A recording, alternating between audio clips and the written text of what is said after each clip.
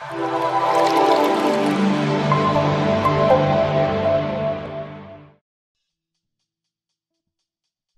and welcome to a new unit. Unit 3 is the individual in the economy. This is part 1. In today's lesson, we will be learning about fiat money versus commodity money. If you haven't seen our previous videos, click on the card above.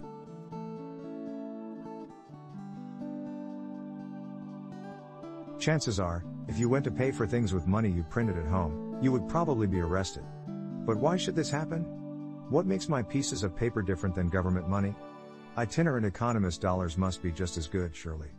Let's look at fiat versus commodity money. Let's take a look at a United States $1 bill. What is it that gives this thing value? You can give it to people and get back food that you can eat, or things that you can use, and things of hard value. But what is it about this little piece of paper that makes it valuable? Or I guess it's not paper, as it's 75% cotton, 25% linen blend, or something like that. But the question stands, what makes this flimsy little thing, that doesn't seem to have any use in its own right, valuable? If we step back in time a little bit, and take a look at what the old United States dollars looked like. If we look at the top of the note, it says silver certificate. So what does that mean? If we keep reading, it says that this certifies that there has been deposited in the Treasury of the United States of America, $1 silver payable to the bearer on demand. What does that mean? What this dollar originally represented was the fact that you could turn in this bill for a silver dollar. This piece of paper in theory could be turned into the United States Treasury, which guaranteed that it had in its deposits a silver dollar, an actual piece of silver. It would return to you for this bill. In a sense, this gave it value, because it was a guarantee that you could turn it into silver if you wanted. In this way you could trade this with other people as if it were a piece of silver, because if you gave it to someone, that person, now being the bearer on demand, could then in theory, turn this in and get a silver dollar as a result. The reason for even having this paper money, and printing these bills is that it was pretty inconvenient, to always lug around actual pieces of silver. This would be especially true in the case of even higher amounts. So for example, here we have a $100,000 bill. The same kind of guarantees are written on this bill, but it is instead in gold instead of silver. It says that $100,000 in gold are payable to the bearer on demand, as authorized by law. This is statement legally backing up the idea that this could be turned in for $100,000 worth of gold. That way people could actually treat this as if it was $100,000 worth of gold, without having to carry around that quantity of gold. What is it that you actually got when you turned in your paper for $1 silver? What is it that was payable on demand? Well, you have, what's another form of money, what you can use in commerce and kind of trade with people as a medium of exchange. Officially United States money, but the difference is that the piece of money itself is the valuable metal. It actually is the silver, so in theory if you didn't trust the United States government anymore, you could melt it down for just the pure silver and maybe other countries still value that silver. And similarly there was gold coins like this that people would use. Like this right here is a gold coin worth $3. So, this is something where the value is held within it because presumably people value gold, and even if this didn't have a fancy United States symbol all stamped onto it, it would be something valuable, because it's gold. And this kind of money, this gold coin or this silver coin has a special kind of name. It's called commodity money.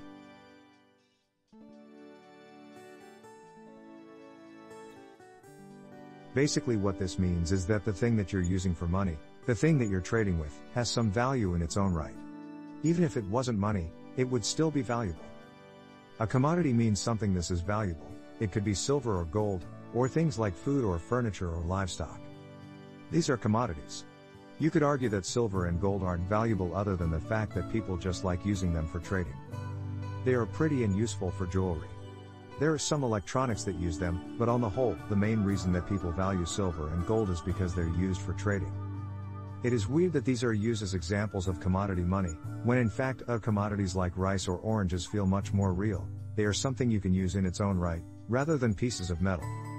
With the forms of money here, where you have something that you could in theory exchange to a bank, and then the bank would return to you the actual commodity that it represents, in this case gold or silver. These are called commodity-backed money. because their value is being backed up by the value of whatever commodity they represent.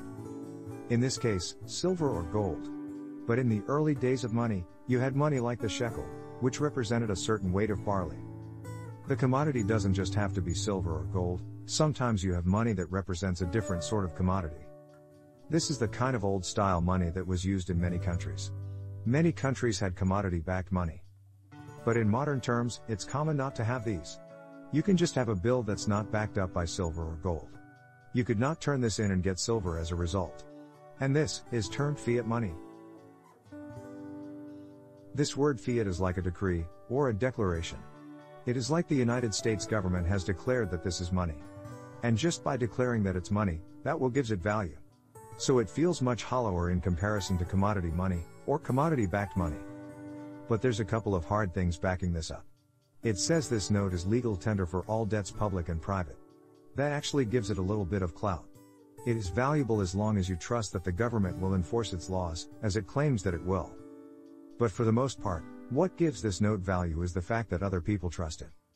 The reason that you value having a dollar bill is because you know you can give it to most people and they are willing to trade you valuable things for it. And at the end of the day, that's what was making silver dollars or those $100,000 gold notes valuable. Because almost no one would actually trade it in for the silver or gold, because why would you? It's just as good. In fact, it is a little bit more convenient to just carry around the bill itself. Once that's in the psychology of a society, and once everyone is used to the idea of trading around this paper representative money, in order to get things of value, it's not actually a huge leap to just have the paper that you're trading around, as long as everyone still trusts it. And it still serves the main functions of money. It's a medium of exchange, and you can store this for value. The paper's not going to degrade, and it does give a unit of value, and this assigns a number to various goods out there. But it is something that was declared, it's not an actual hard good, and this is an important distinction to recognize. Fiat money really does mean it's just trusted, it's just taken on faith that people will find this valuable. But for that matter, that's also true of silver and gold. It's just taken on faith that if you melted down the silver other people would find that valuable. And the same goes for gold. There were other cultures that you might find, that don't value gold in the same way. They might not see why you would want this fancy metal. The idea of having money that we use because we trust that others will find it valuable isn't actually that absurd, and as long as it serves the same basic functions of money, you can have a working society. Thank you for watching our video. Please like, subscribe and share. And comment below so we can clarify things for you.